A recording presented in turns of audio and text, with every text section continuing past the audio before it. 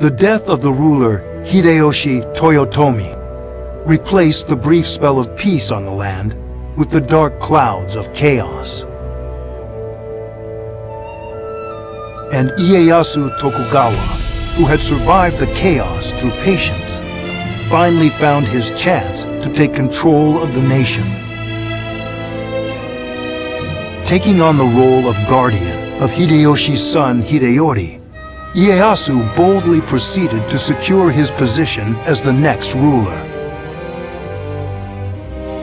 What about Uesugi? Have they not come to the capital yet? With some, Ieyasu formed alliances through arranged marriages. With others, he used his military strength to intimidate. He even put pressure on Kagekatsu Uesugi, one of the 5 elders in the Toyotomi regime. He sought to make him submit, using as a pretense rumors of rebellion. A letter has arrived from Kanetsugu Naoe. Rumors concerning us have apparently reached your ears, but I assure you, they are nothing but unwarranted accusations.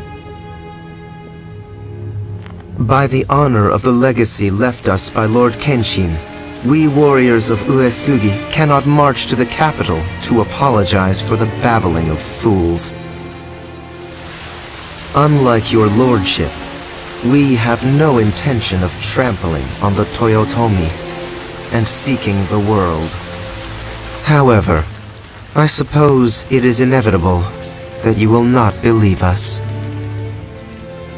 And so it seems clear, there is no longer any need for words between us.